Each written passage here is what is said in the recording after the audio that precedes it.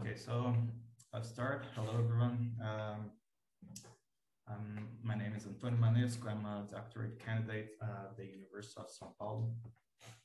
And I'm here today to talk about this work that I've done in collaboration with Jose Lado from Lado University, which is about correlation-induced value topology in buccal graphene superlattices.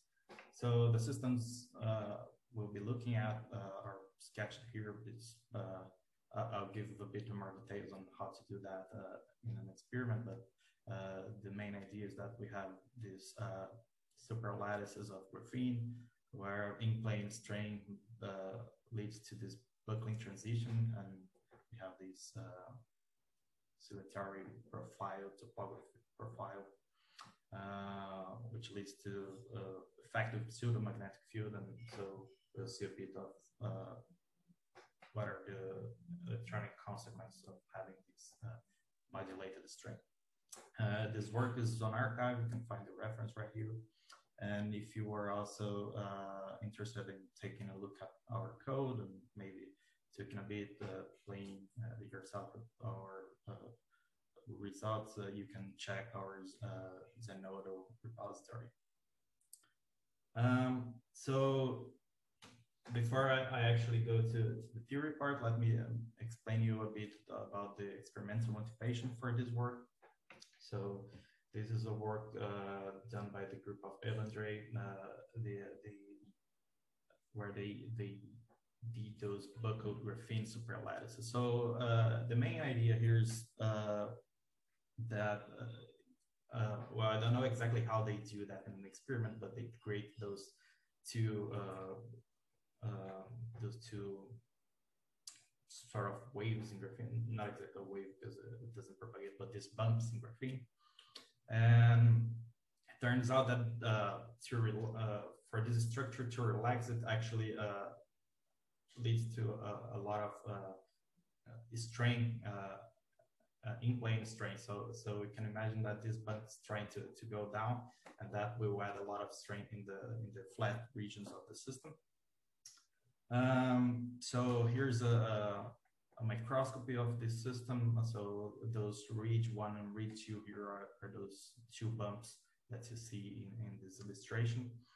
And then because of this in-plane strain, what happens is that we have actually a buckling transition. So you can imagine that if you take a look at my camera now, the idea is quite simple. So it's pretty much like these. You add a lot of in-plane strain, and the system buckles as this strain is applied to these flat regions.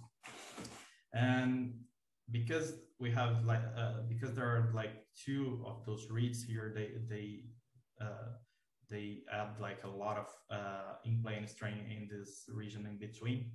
And it turns out that there is a buckling transition, but this buckling transition is not a simple bump, but actually a periodic pattern that appears in the system. So here's a bit hard to see, but if we zoom in a bit further, you can see that the topography is actually looks like a triangular superlattice. And if you look, the height of it is about 2 angstrom. So it's a very smooth modulation of the height of the system, but that's due to a really strong strain. So even though this modulation is quite small, you also have a lot of in-plane strain in the system that leads to several consequences, which I will highlight now. So I don't know if you are all familiar with straining graphene, but if you're not, I'll give a brief introduction here. So if we think about a tight binding model for graphene, we have basically each atom is connected to 3 nearest neighbors, and because of crystal symmetry, those the hopping energies for an electron to hop for any of those 3 neighbors should be the same. So in fact, in this Hamiltonian, you could actually factor out this hopping. But as we introduce a strain, and even if we introduce the non-uniform strain, then these hoppings are not equal anymore, and they are actually space dependent. So if we take this Hamiltonian now and go to a low energy theory, we modify the graphene Hamiltonian. So this first term here, proportional to momentum, is the massless direct Hamiltonian for graphene, which is well known. But as we introduce string, there is this extra term here. It's the gauge field, and it's pretty much like a magnetic field, but the difference that there's this tau dependence, and tau here is the valley index. So for each valley, the sign of this gauge field changes. So which makes things valley dependent, and you already might think that this is a route to get valley dependent phenomenon. This gauge field, of course, is dependent on these hoppings here. So there's a nice relation you can find. So you could map the type-binding model to this continuum model, or vice versa, by using those relations. Right. So, but this is not exactly a magnetic field. In this work, we focused on if you think we have a two-dimensional material with a gauge field, so we would expect some Lado quantization. But this field's not exactly a magnetic field, so let me highlight the difference here. We're focusing only at the lowest Lado level of the system, and if it's a magnetic field that is generating this gauge field here, the lowest Lado level has this nice property where if you look at the wave functions in one of the graphene sublattices, it has a well-defined valley polarization, and at the other sublattice it has the opposite valley isospin. So we could call these some sort of sublattice valley locking.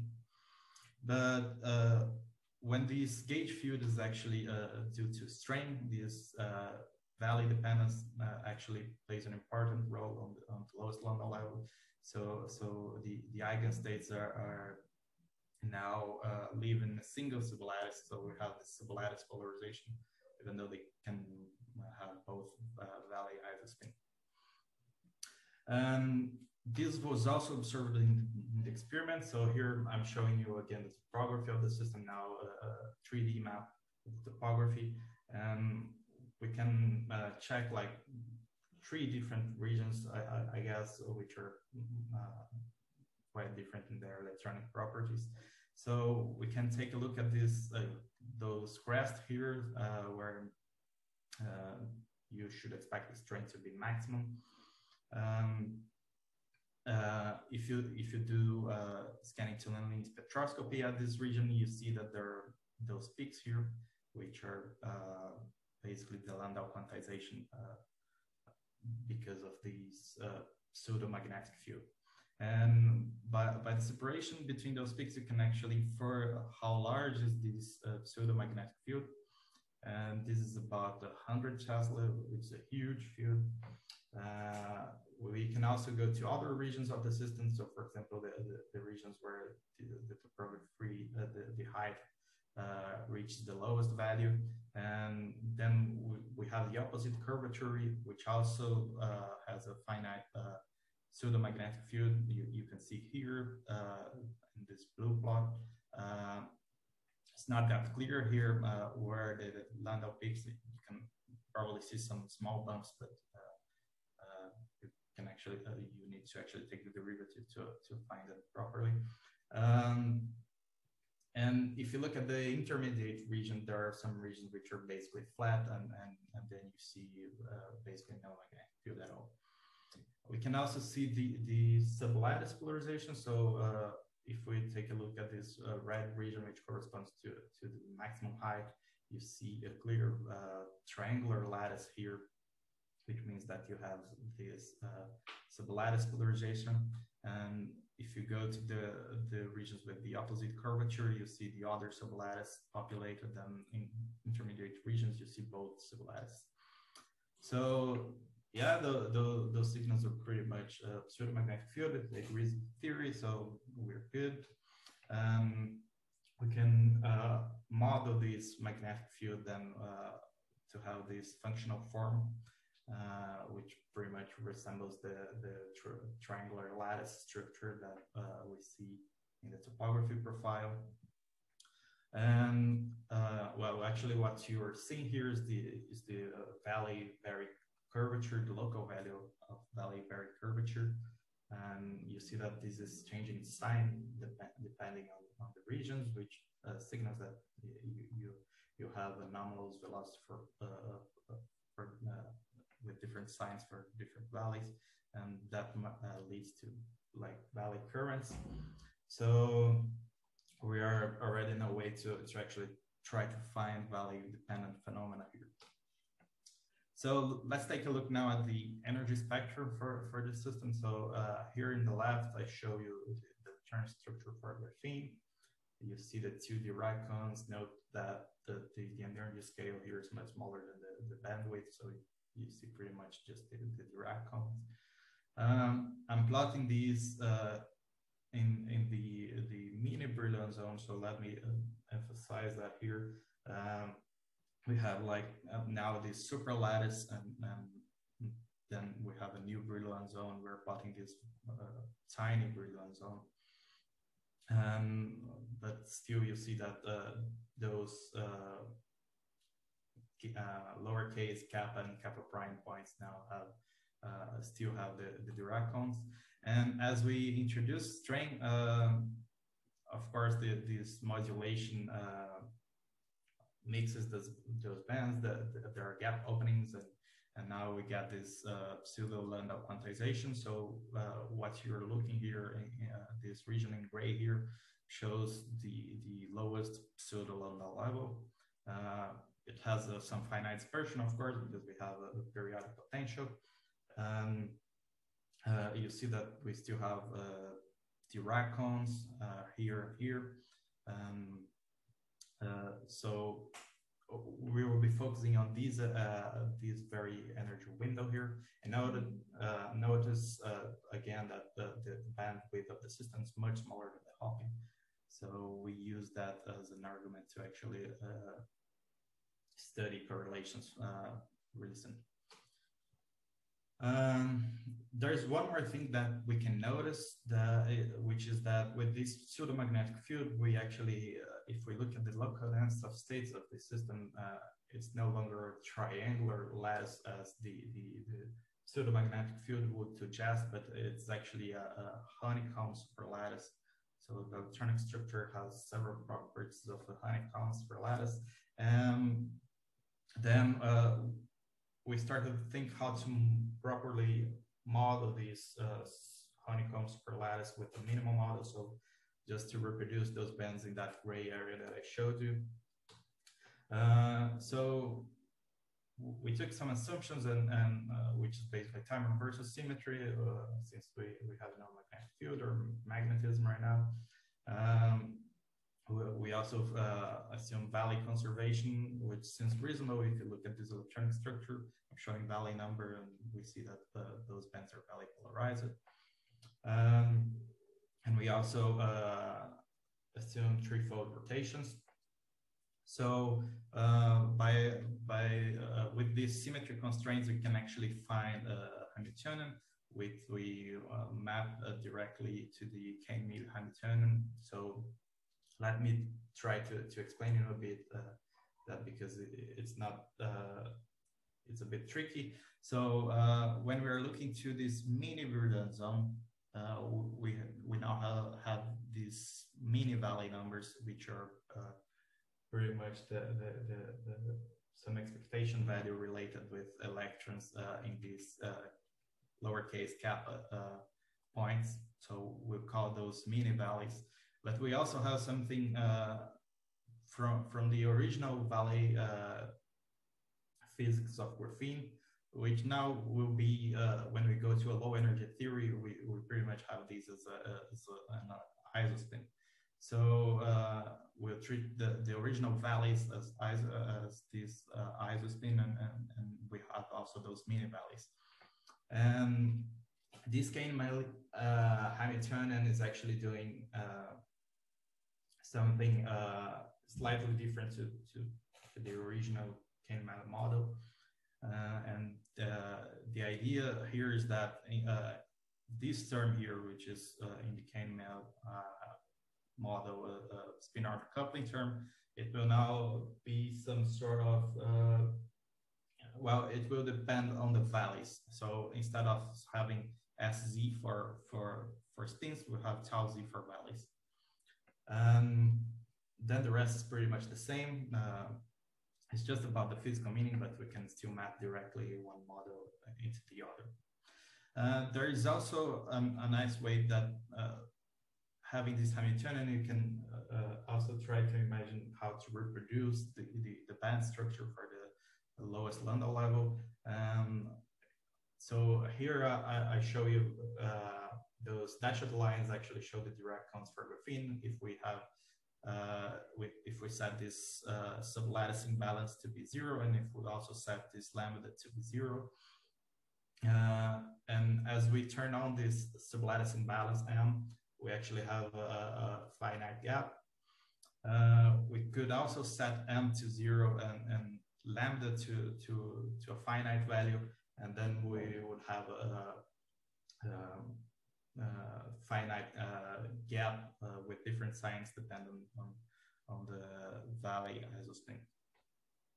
So we saw that the electronic structure actually have Dirac cones, but those Dirac cones have different valley polarization. So sorry for that, but let me come back here. So this Dirac cone has a negative valley number, and this one has positive valley number. So to actually have this situation, we need to set those two mass to have the same value. So capital M and lowercase m to have the same value. And when we do that, we have pretty much the same dispersion as the low energy, as the lowest Lambda level. So note here that we are right at the boundary of a topological phase transition. If this mass is slightly smaller than capital M, then we have a topological phase, and if it's greater than M, we have a trivial insulator. So we would have topological phase transitions if we can change this ratio to be smaller than 0. Well, yeah, the change needs to be smaller than 0, not the ratio. And there's a nice way we can think of doing that. It's not the one I'll be focusing on, but let me just stress out this path to have a topological phase transition, which is pretty much applying an out-of-plane displacement field. If we do that, remember that the topography has the same functional form of the pseudo-magnetic field. So if we apply an out-of-plane displacement field, the on-site energies will be modulated in the same way with the same functional form of the magnetic field. And if we now look at our effective honeycomb theory, we would find out that there's a sublattice imbalance which is proportional to this mu0 here. So and the A sublattice will be pushed up by 3 times this quantity, well, something of this order, and the other one will be will have a minus 1.5 this energy. We can see that as we compute the electronic structure, and then you actually see this gap, and you see that there's a electron hole imbalance here. The electron hole symmetry is broken because of those two this imbalance here. So we have 3 here and minus 1.5 here. You can actually see that these blue bands are have nearly half the distance from the Fermi energy compared to the red ones. Right, so by tuning this displacement field, we could actually have a topological phase transition, but that's not the point I'll be talking about. I'll actually go a bit further and continuing a discussion about the experimental side. It was also found out that as you tune the gate voltage, if you tune the gates so you have the Fermi energy right at right at this Landau level peak, you actually see that this peak is split into two, with is an indication of correlated states in this buckled superlattices. And if we do Hilbert calculations, we actually reproduce this. I talked about those results in more detail in the previous speaker's corner, so you can look at, I think was the first one in the list. And we see that if we set the filling factor to be a half filling, there's a gap. And as we populate, or if we add more holes, for example, in the system, the gap between those two blue bands is closing. So we see pretty much the same phenomenon. And this is because of ferromagnetic superlattice that is formed. Again, I won't enter in much detail on that because I already gave a talk on this very same subject here. But so those are the results with Hilbert interactions. We can, now that we have an effective model that is for this superlattice, we can go a bit further and investigate the consequence of having long-range interactions. By the way, if you want to make questions anytime, please just unmute yourself and say it. Yeah, but if we consider long-range interactions, then we found out that we had two competing phases, antiferromagnetism and charge density wave. So they're sketched right here. In for one of them, you have for each sublattice you have different spin polarization, and in charge density wave you pretty much have a sublattice imbalance, and you just populate one of the sublattices. So this is the phase diagram, but if we look at the at how the gap evolves as we change these Hilbert and these long-range interactions, we actually see that there's a gap closing in other regions that are not really compatible with this phase transitions. So we're wondering why is that, but and you probably can guess by the title of my presentation that those are indications of topological phase transitions. So let me try to give you an idea of what's going on. So if we have charge density wave, we pretty much have a sublattice, a change in the sublattice imbalance. So this sublattice imbalance mass will change, and if it's larger than 0, then that ratio between lowercase m and capital N is larger than 0. So we have a trivial insulator, and if it's smaller than 0, then we have a quantum valley Hall insulator. Because remember now that we were mapping the valley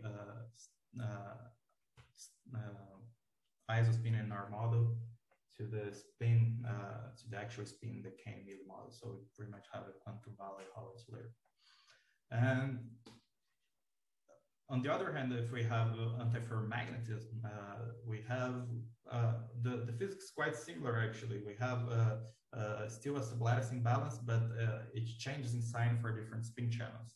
So if this is smaller than 0, then we have a spin up valley Hall insulator, and if it's larger than 0, we have a spin down valley Hall insulator. We have this spin-polarized valley Hall phase.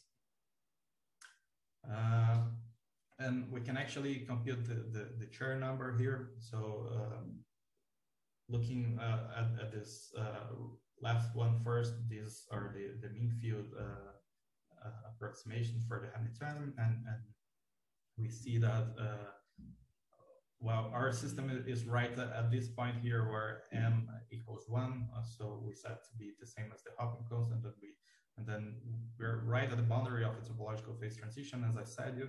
If we increase them a little bit, we get a trivial insulator, it's the red one here. If we decrease this value of m, we have a quantum valley Hall insulator. But as we increase the antiferromagnetic mass, we actually have an intermediate region here, which is a spin-polarized valley Hall insulator. So that's why the Chern number is just a half of it. Half of the bands are topological and the other half are not. We can actually now look again at the phase diagram. So now we're looking at the Chern number, and we can now distinguish the various phases that appear in the system. So we have still the trivial antiferromagnet, the trivial charge density wave, but we also have this region here, which is the quantum valley Hall insulator, which is just also a charge density wave, but with the opposite sublattice imbalance. And we have this spin-polarized quantum valley Hall insulator right here. We can now, you might be asking yourself why those changes in the Chern number are that smooth, but that's just because of how we discretize the K point, how we discretize the Brillouin zone. If we improve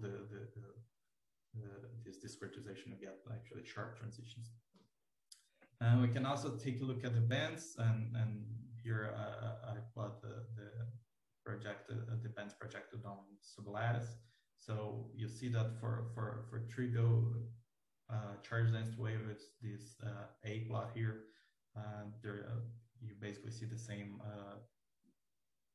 sublattice character. For the same happens as we look at the trivial antiferromagnet, but for the other ones, we see that there's actually this band inversion that we can see here, and also in half of the bands here. So that's pretty much the results. But then you might be asking, okay, that you have a really good model that works for this effective model. How does it still work when you go to the full lattice calculations? So in order to answer that question, we took a look at the situations when we have no long-range interaction. So we basically set that to 0 and try to run Hilbert calculations for this very same system. So we got the phase where it's an antiferromagnet. So this is, of course, the superlattice at the superlattice level, it's an antiferromagnet. But as you look closer to it, it's actually a ferrimagnetic order parameter that's modulated as you go over the structure. So in this situation, if we are in the topological phase transition, we have to tune a bit the parameter to have just the right value of Hubbard constant here. So you see that if we have no long-range interactions, and an antiferromagnet, we need to set right at this region here. And when we do that, what we actually get are those sort of helical edge states. They're not exactly helical because, again, this is not spin, this is the valley number.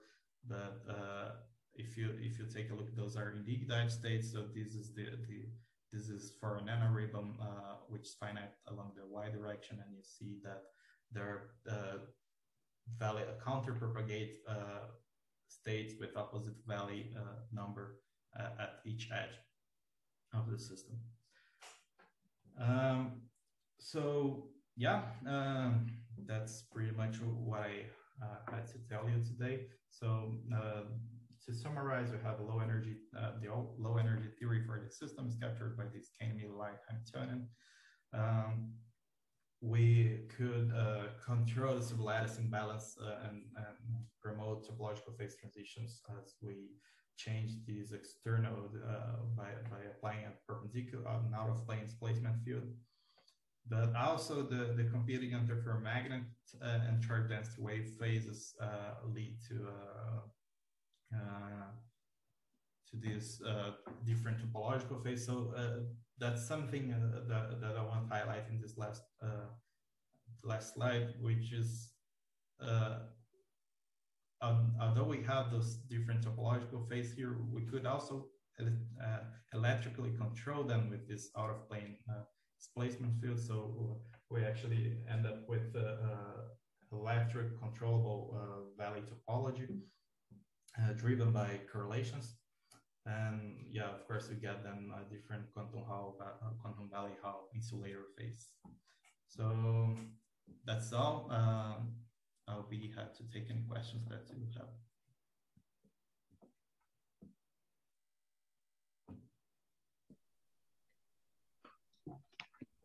Thanks, Antonio. So I have a quick question. So first of all, now I understand that here, since you have not really a spin Hall effect, the topologic or the valley Hall phase is not, so the edge dispersion of the valley Hall phase is not protected by any kind of symmetry. So yeah, that's right. Yeah. do you know what happens at the edges? What kind of dispersion relations arise, etc.? Yeah. So I mean, you mean that those are right. Yes. Yeah. So yeah, right. So here I find something peculiar, right? Because here the gaps are not there's no gap neither. So it seems that this boundary condition isn't good enough to gap the edge states, even though they could be gapped. Yeah, sure. Well, I understand that to get those edge states, you need to break valley conservation. So right now we have no term that breaks valley conservation. Of course, that might be fragile to disorder. So if you have edges that are highly disordered, well, I'm not really sure about that. That's actually an interesting question because those edge states are extended to the superlattice level. So you can imagine the wave functions are quite spread. So I'm not really sure if the wave disorder just a tiny region near the edges, you actually open a gap in the system because maybe the wave functions are so large that having a small having small disorder near the edge doesn't have a significant effect. But I don't have a concrete answer for you in that regard. But of course, they will be sensitive to disorder. Which actually brings me to my second question. So if I understand correctly, all those buckled structures have a macroscopic disorder that comes from like slight misalignments, right? Like over here, there's one region that it's buckled one way, over here the other way. Do you know if this gives rise to any kind of interesting long range inhomogeneity, like on the scale of the superlattice changes, or did you consider basically displaced superlattices or stuff like that? We have not considered, but you can actually see that in the experiment. So one thing you can clearly see, I don't know about other things that might happen in the superlattice scale, but very simple. Well, here is not really easy to see, but if you look at the paper, they have better plots about that. So I don't know if you can see that, but right here, the superlattice scale is quite small. So there are those tiny dots right here. And the distance between them actually is larger when you look at this region here. So for sure, you have some sort of strain in the superlattice scale. So the effective linear distances are changing, but we haven't considered any of those effects or not even the disorder or anything like that. All right, thanks.